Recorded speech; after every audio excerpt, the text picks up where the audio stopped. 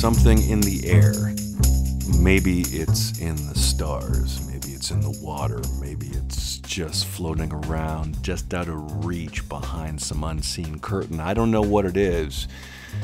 My astrologically flaky side says it's the end of Mercury Retrograde, the stars going direct and saying, hey, it's time for all of you to fight.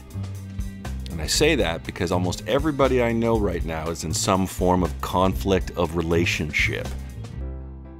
Mostly heterosexual, that's all I'm kind of qualified to speak on, but I'm seeing all these couples, all these men and women scrapping, like really blatantly going at each other in public, yelling and swearing and tears and outright aggressiveness and painful passive aggressiveness. I'm experiencing it too. And something that was in common, a thread in all of these fights that I witnessed when I spoke to people afterwards, because people for some strange reason, even though I'm a complete relationship failure, seem to want to confide in me what they're going through and ask me for advice. I'm like, oh geez. You know, I guess in the kingdom of the blind, the one-eyed man is king, right? Maybe, they say, so they say. And the one thing I keep hearing again and again, especially from my female friends, and hey folks, that's just the way I roll. Most of my friends have always been and seem to always be and maybe shall always be girls. They all come up with the same question. Where have the real men gone? And that always rubs me a little wrong, because what does that mean? Real man. What does man even mean anymore in these days of gender identity and fluidity and all these things, when there are no examples out in the real world of what a good man is, because all we're hearing about is toxic masculinity and how guys are screwing things up. They've destroyed the planet. They just want war. They're sexually aggressive. Or in advertising, we mock them for being ineffective, incapable, impotent, all these things. If you've seen the cover of the video version of this podcast, you'll see the infamous face of Ric Flair, woo, himself, who I think popularly coined the phrase, to be the man, woo, you gotta beat the man. And yet it doesn't mean the person with the correct genital structure. It doesn't mean that. In fact, if we use another parallel in pro wrestling, right now one of the most popular wrestlers in the world, Becky Lynch, calls herself the man. And she, trust me, at least from the pictorials I've seen, is all woman. No, the man means something else. It means to have power, to have control, to have the situation on lock. And yeah, maybe I'm not that guy, never have been. Maybe my friends, significant others, don't seem to have their emotions or their personal situations, their finances, their sexuality, their whatever it may be. Maybe they don't know what they are yet. Maybe because we don't have examples on how to be it. Maybe we're unsure. We're in this nebulous state of the world where all the messaging is saying to women, you can be whatever you want. But men, everything you've done is wrong so far. So wait, go on pause, listen for now. And that makes sense.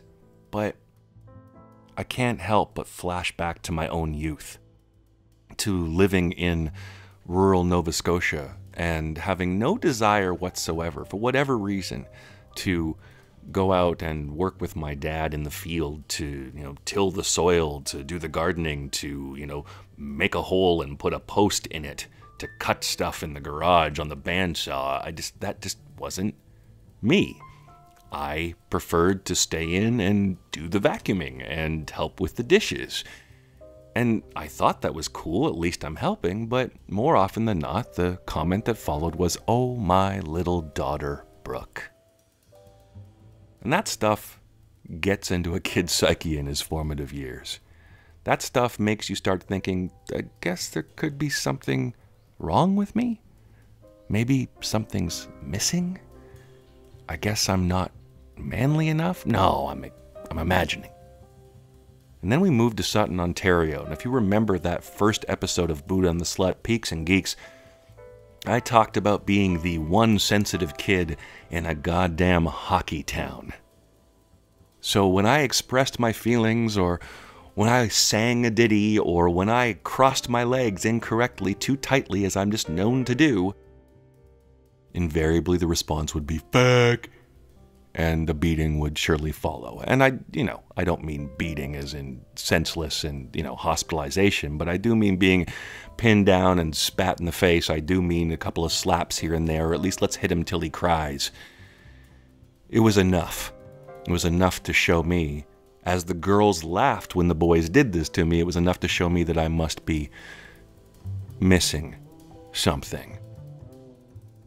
And to be over here in Southeast Asia the last 7 years, and to see so many amazing and strong and brave women traveling alone, which maybe 20 years ago they wouldn't have done, but they're here now, and they're experiencing life, and they're digging into the experience of it all, of being free, of figuring out who they are, and what they want and what they like. Invariably, they keep coming to me and saying, I miss real men. At home, men are all too nice and soft and wait for me to make decisions. I miss that directness, that hardness, that no bullshit. I don't want to hear your feelings. Just, shut up and lift stuff and pound me a good one. And you're thinking, oh, Brooke, that's just not happening. Yeah, it is. It is across the board, especially from Western Europeans, especially from my Scandinavian friends or my Russian friends or my stronger British female friends.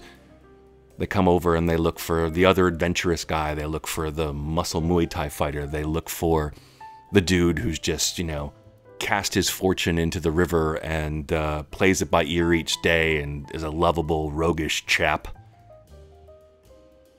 Yeah, I've played that role more than once. It's effective.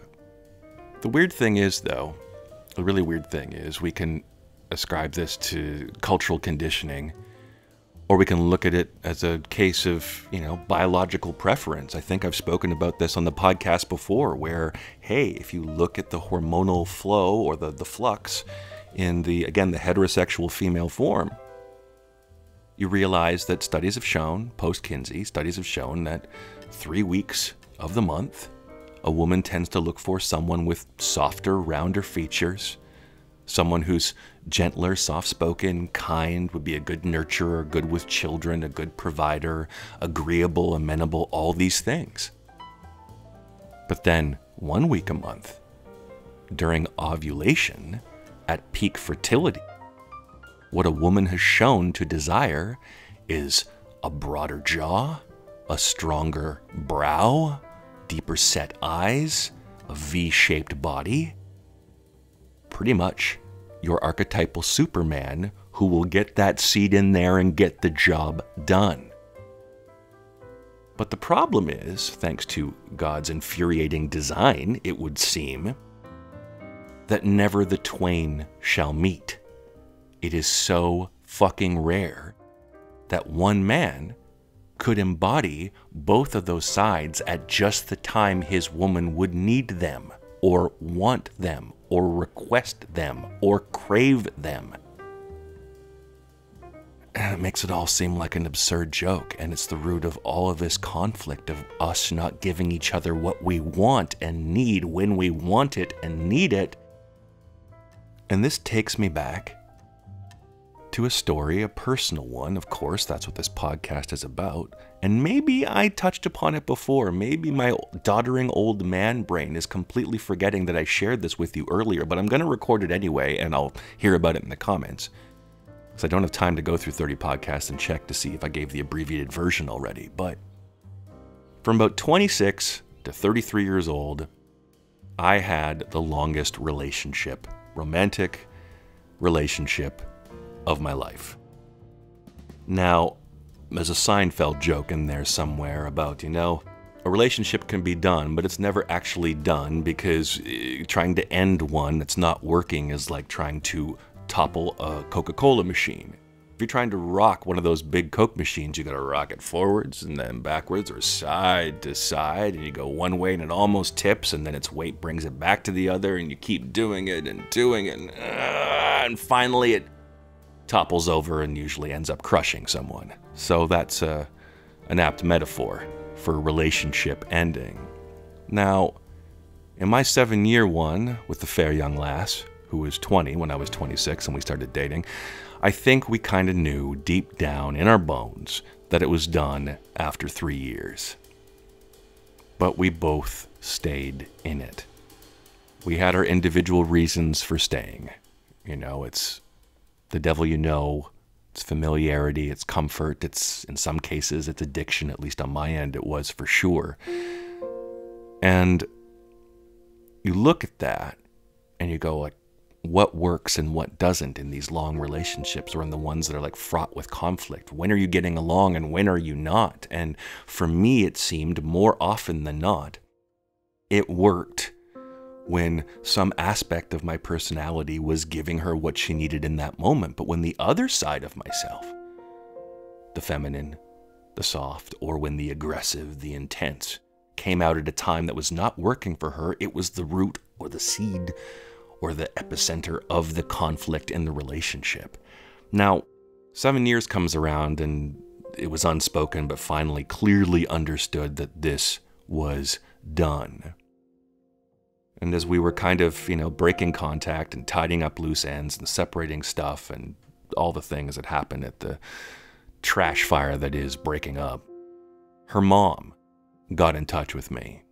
Now, I'd had a couple of talks with her mom, a pretty cool cat, I must say. And, it maybe happened once a year, twice a year, even though she lived close by. We'd have these really in-depth conversations. It would go from just surface chat about life and drinking and smoking weed and cats and what was happening on the news. And, hey, we watched Survivor together, so that was something, right? But I knew in the call that she gave me, I could tell in the tone of her voice that she was ready to drop some knowledge on me. And she's like, Brooke, I want you to come over. I need to speak with you. I knew she wasn't angry, but she had something important to say. So it was in the morning. I grabbed a coffee, a little bit of breakfast, and then I walked over to her apartment, about 5 blocks away. Now she opened the door, greeted me there. Brooke, come on in.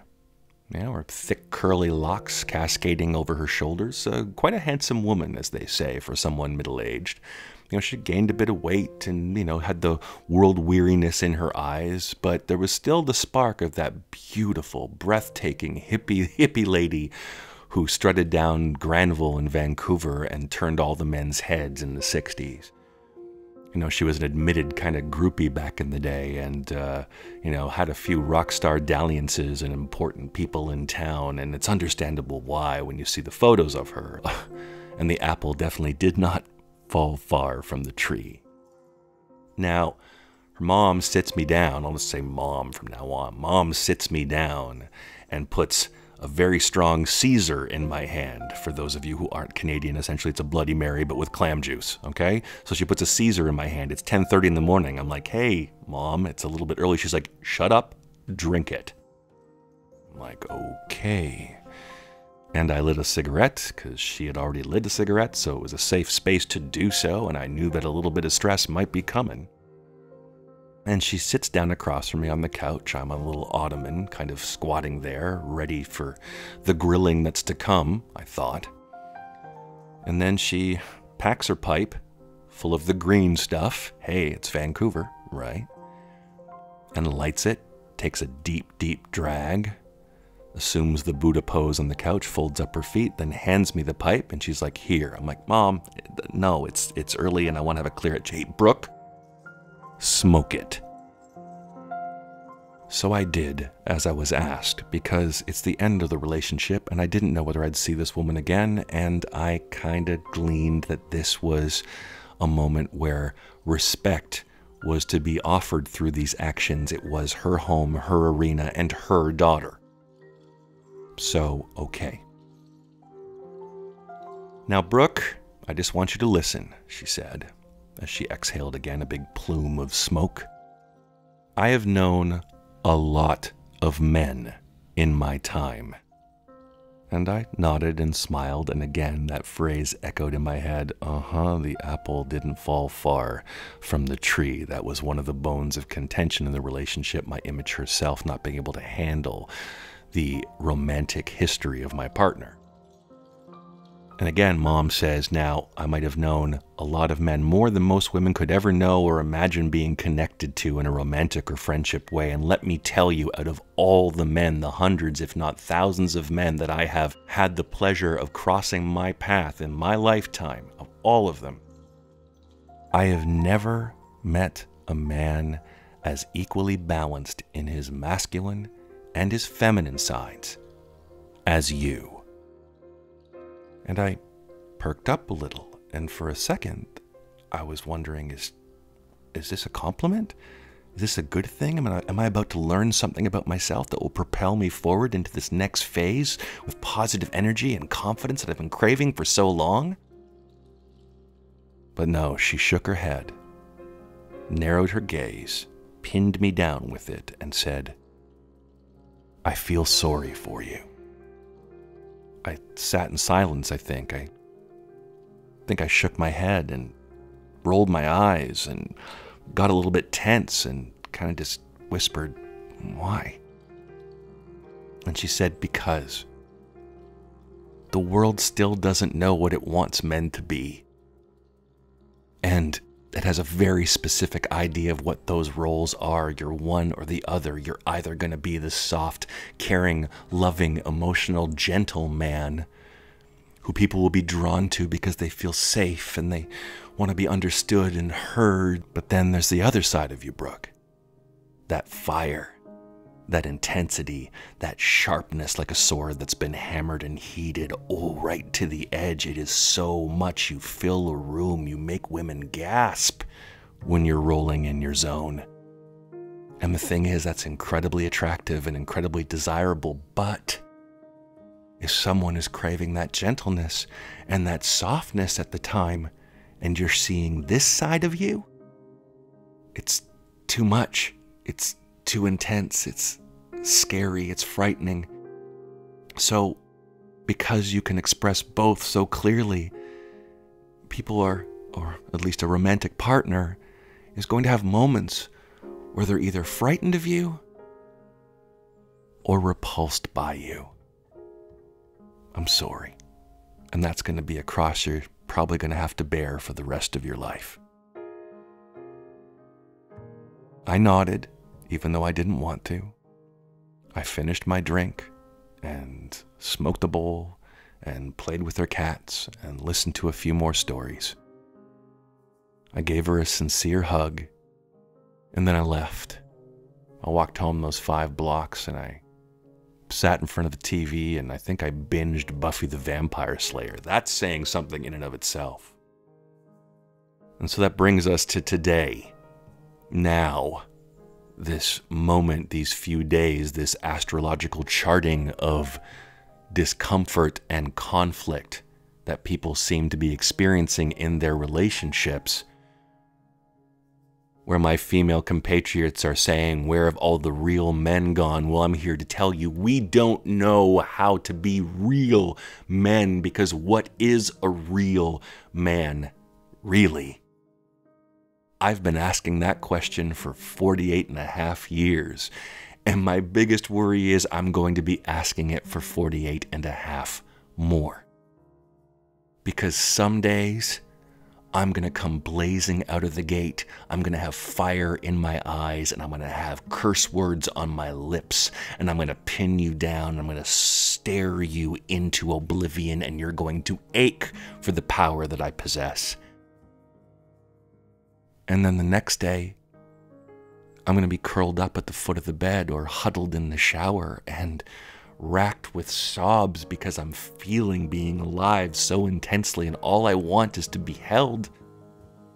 I make the jokes about being a lesbian in a man's body, but half the time, yes, I just want to curl up in a bath with some red wine and listening to beautiful music and thinking about the romantic inclinations I had throughout my youth of living somewhere in the Mediterranean, and my true love's on the balcony and she's painting a sunset and I'm inside cooking dinner in an apron and nothing else. And yes, that sounds cheesy, but that's part of who I am, and there's nothing wrong with it.